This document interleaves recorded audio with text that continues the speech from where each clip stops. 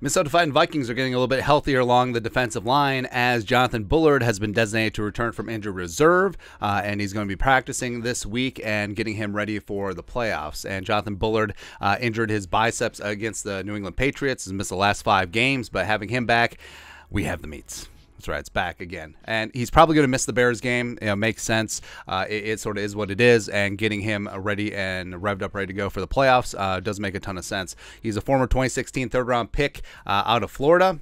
Yes, taken by the crooked Chicago Bears. Bounced around the league, found a nice home here with the Vikings, secured the starting defensive end spot as the Vikings moved to a 3-4.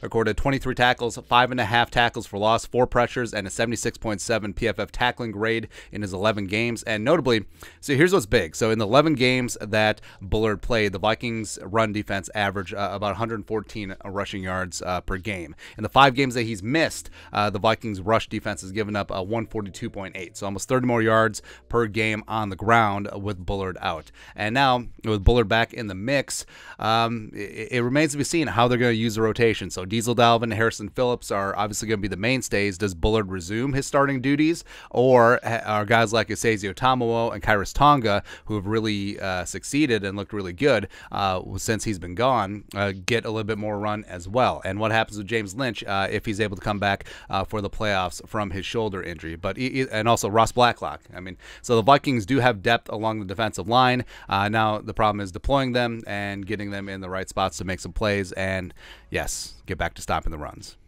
But overall, good news to see Jonathan Bullard back at practice, and we'll likely see him into the playoffs. But your thoughts are thoughts. Vikings get Jonathan Bullard back at practice off of injured reserve. Let us know your thoughts and our thoughts in the comment section below. Subscribe for daily Vikings takes. Let's put the work, put a little something in the Venmo. But to next time, Skull Production Value.